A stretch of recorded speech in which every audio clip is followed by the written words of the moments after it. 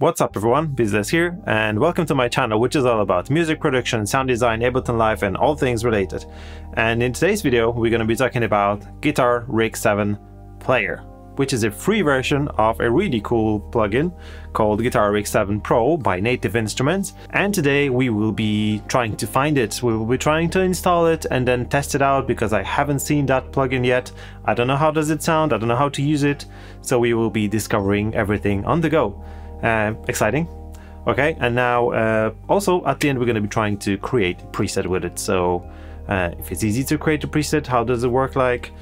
Okay, but first let's think of what the Guitar Rig 7 Player actually is.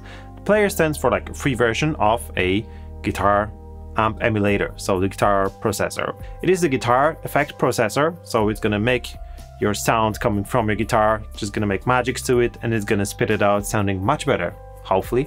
You can apply loads of different effects, some boxes, reverbs, delays, and emulate different cabinets and different amps just to make your guitar sound as lovely as you like. Okay, so without further ado, let's jump into the internet and let's try to find this plugin, download it, install it, and see how it works, how to do it. Okay, let's go. Okay, so we are on the Native Instruments website and we want to try to find this Guitar Rig 7, how to get it. First, you probably want to try to log in or create an account. If you don't have one yet, let's go to the products and there is a nice tab probably called free, because we see the Guitar Rig 7 Pro, which is 199 euros, probably the same in dollars. Let's go to the free tab. What do we have here? We have complete start, and we have Guitar Rig 7 Player. Okay, let's click on that. Now what does it say? Free amp simulator and multi-effect rack. Awesome, perfect. Free download with complete start. Okay, so we want to click that because complete start is a package with not only Guitar Rig 7 but quite a few other instruments and effects that you probably want to have. And that's gonna get us to this website, this page, and how to access your free tools. If you don't have an account yet, just create it, it's very simple. And then you want to download Native Access 2 app, which is free. Of course, you can download it, install it. It is like a plugin downloader app, which checks all your licenses and makes sure the products are up to date. So it's really good to have this one. Actually, it's probably the only way to get the Guitar Rig 7. But once you have it, you click on this little button, get free software. And after clicking it, that's what you probably get. Add complete start to your account. Okay, get complete start. Let's click on that. Perfect. Complete start is now a native access. So once you have that native access app, you will see all these products there. And if you don't have it yet, you can of course download it for Windows or Mac. Yeah, everything is here, very simple. So I actually have this app installed already. So let's open it up. Okay, so here we are in the native access app, the newer one, the back one. And it's very easy to install the Guitar Rig 7. You just go to this tab here, all. You can sort by these little tabs here, but you will easily find the Guitar Rig 7 Player here. And just click install and it's just gonna install the plugin. That's it basically. It takes a couple minutes, depending of course on your internet bandwidth. Once it's installed, it's gonna be here in this tab installed. And we have it here, Guitar Rig 7 Player. And if you want to learn how to plug in or set up your guitar inside Ableton Live for recording, just watch this video here in the top corner next. If you, for example, had your DAW already on and you don't see the plugin yet, there's a simple thing to do. You go to the settings here in Live and go to the plugins and just click rescan plugins. That's going to rescan all the new plugins and add all the new ones to the list on the side here. Okay, let's see if we have this Guitar Rig 7 somewhere here. So let's go to the plugins, we go to VST3, Native Instruments, Guitar Rig 7, there we go. Okay, that's great. Let's drag it onto new track. Importing rack presets. Okay, I guess my screen is quite small, but we can clearly see everything. It has a slightly different layout. We have some signal flow here on the side, which is cool, and everything seems to be very similar to the other ones, which is going to make things easier. So we have some presets, we have components, delay, equalizer, jump, that's the amp for sure, LFO, flanger chorus, matched cabinets. Okay, let's grab a guitar. Well, let's plug the guitar in, set up our interface, and let's set up the Ableton. Okay, so I have my guitar set up and I have my guitar tuned. Let's launch the Guitar Rig 7. And that's how it looks. That's how it sounds. Just a clean tone. So let's try something. Let's go to input sources, pick a guitar, and then we have only the guitar presets here, which is what, 32 presets. Okay, very good. And let's try the first one. Rock Seeker. There's a new amp, Fire Seeker. Okay, how does it sound like? Okay, that's loud.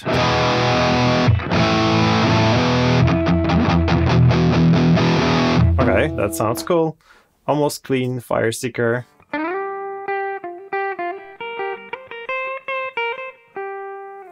Okay, and then let's try maybe another one or two. Something hard, is it?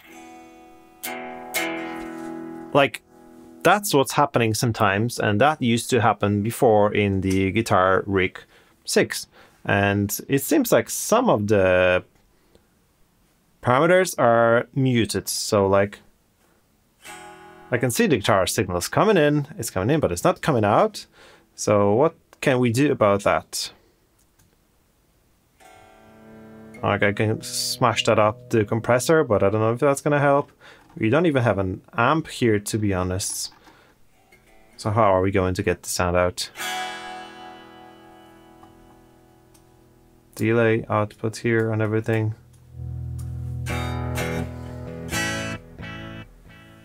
Well, okay, that's just a mix. Studio reverb. Well, okay, let's try something else then.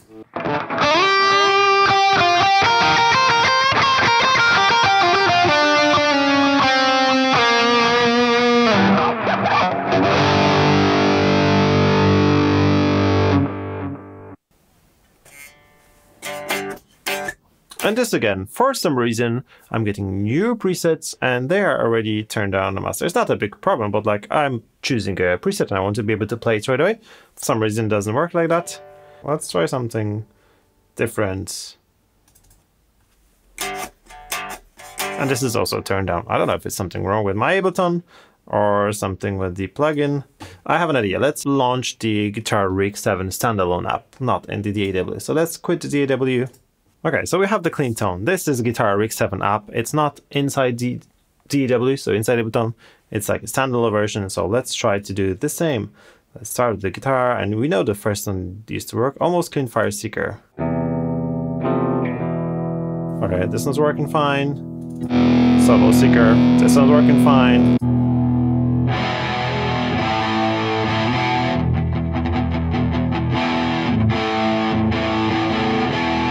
Okay, this one's working fine. There was one that didn't work. Let's try this one. Joey Jump. Like, you see, it's working here.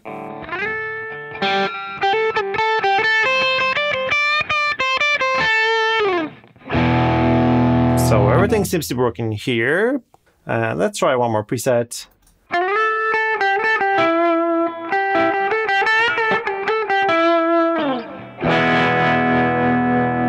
Okay, cool. Everything's working. So let's try to create our own preset. Okay, so let's delete all these here. Let's first shift last one, press backspace or delete. Does it work? No. Right click, delete.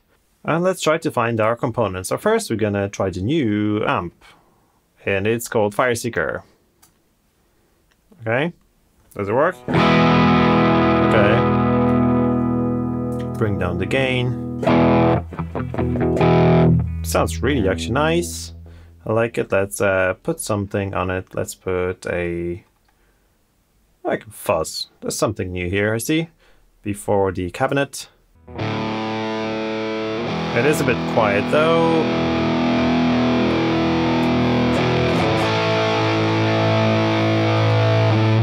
Okay, cool. Let's split it. So let's split the sound here and mix it. So the fuzz is going to be on A side and the screamer is going to be on the B side. So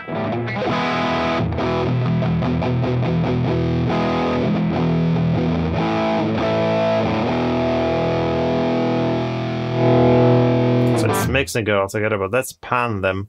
So let's pan one left, one right. That's crazy, sounds really lovely.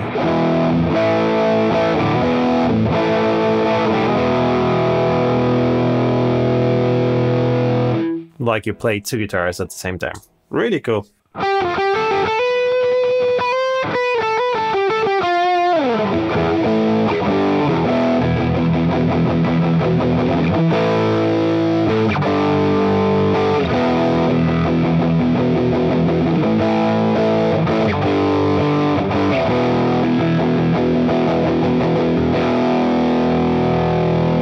It sounds massive. I have to say, I'm impressed actually.